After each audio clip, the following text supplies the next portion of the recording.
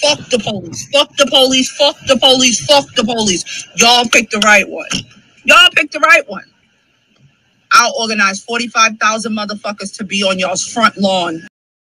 Monica Cannon Grant is somebody I've written about plenty of times before. She is an organizer, somewhat of an influential person in Boston politics. She is Black Lives Matter, 100%, just a race-baiting hack who's never had a fucking job in her entire life. And her grift is she runs this organization called Violence in Boston. Violence in Boston is a non-profit that takes in tons of money. The Patriots have donated to her, like all these organizations have donated to her, because it sounds like she has kind of like appointed herself. She created this in 2017. Basically, whenever she follows the scanner and whenever there's a shooting, she's down there trying to like put herself in the middle of it or tweeting about it or something like that. It does absolutely nothing to stop violence in Boston. It just basically documents violence in Boston.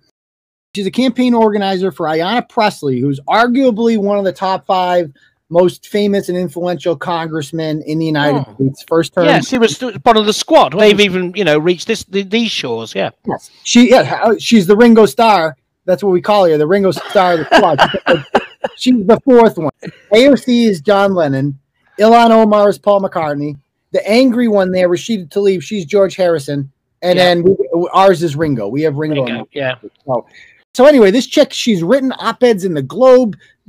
She's been kind of canonized as like the de facto leader of the Black Lives Matter movement in Boston. She's held rallies in and around Boston. She held one in 2017 when allegedly the Klan was going to come here for a free speech rally, but then of course they didn't show up because it was all made up. 40,000 people showed up for that. 50,000 people showed up for the George Floyd. She has George Floyd protests every other fucking day. She doesn't like Marty Walsh because Marty Walsh is a liberal, but he's not completely radical yet. Like he doesn't want to completely get rid of the police and shit like that. She basically bullied him into giving her a building, a 4,000 square foot building that she calls the Violence in Boston Inc. Social Impact Center, where she basically uses to have her fucking podcast. There was a huge grand opening and all these dignitaries come down, city councilors, stuff like that, all these people for this. So they're treating her. She's not some fringe person. She's treated by high society as a respectable person who you would not be ashamed to be associated with. Okay. So anyway, Ayanna Pressley, who she campaigns for and is a campaign organizer for and good friends with, is running against, has a challenger this time. And her name is, she's a Republican, obviously. Her name is Rachael Campbell. And Rachael is a young Black woman, 37 years old, 3 children, lives in Randolph, right south of Boston, part of the district. And she's running against her. But she's conservative. Like, conservative Black women are a rare find in this part of the world, David. Yeah, I understand. Yeah. Right. So whenever it is hard to be a conservative Black person in this country, I would not want to do that. It seems awful, to be perfectly honest with you. I mean, it's one, like, I can be conservative, right? Because I hate to say it, they expect nothing less from me. It's expected. Right. It's expected.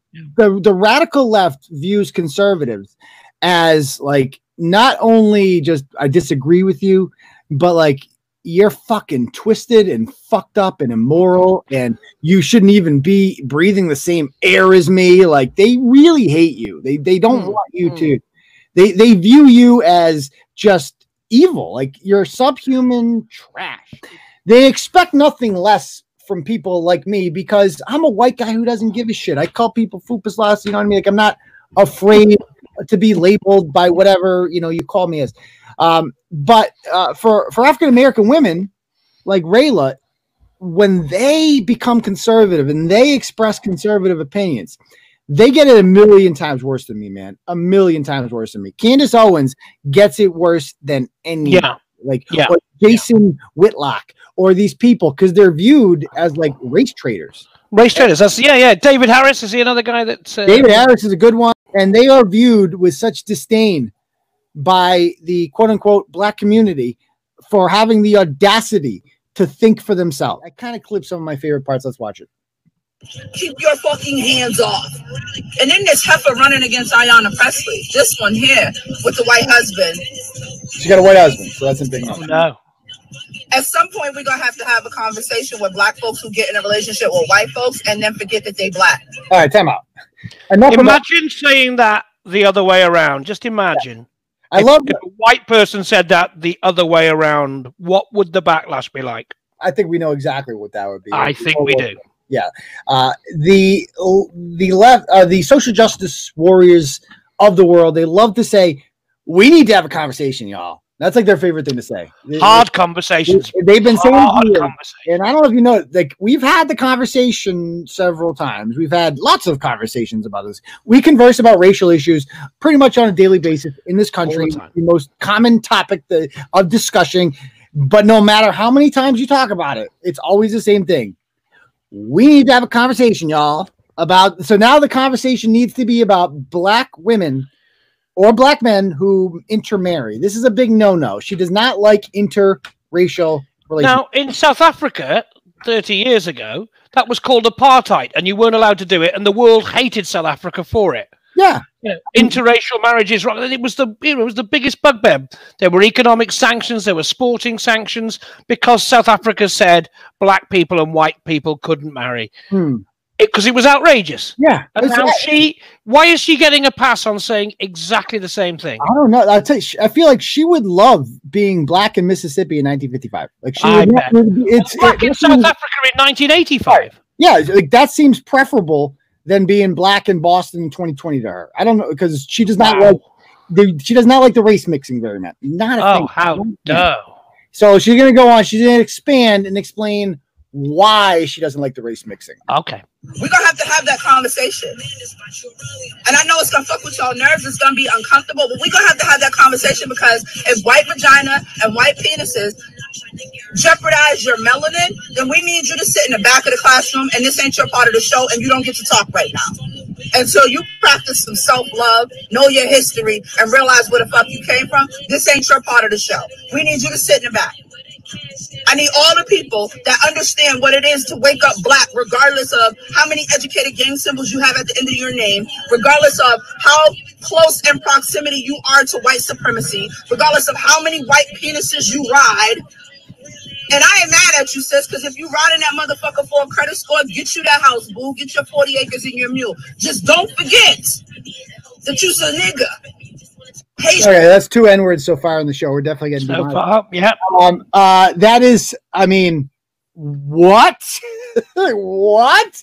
So it's just, first of all, Rayla seems like a very respectable woman, and her husband is white. And I love, one of the most underrated racist parts about this video, David, is the fact that she thinks that the only reason a black woman would ever have to marry a white man is to fix their credit score, which she assumes is bad.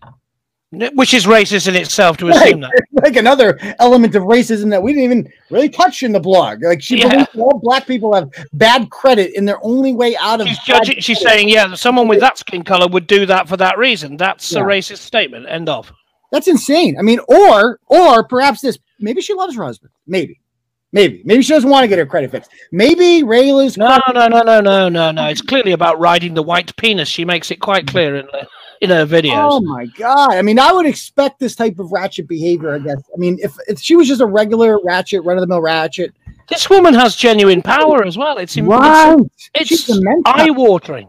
I would argue she's one of the most powerful political figures in Boston, without a shadow of a doubt. Yeah. Yeah. So she goes on. She's going to talk about black men now. Black man, but I get it. He living in Utah. He getting pink uncooked vagina. I get it.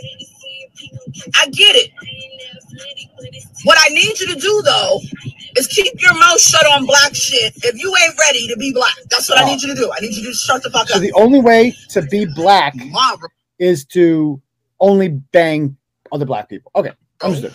And be disrespectful. And I'll be damned if I let this melanin adjacent woman whose proximity to white supremacy is so disgusting, right?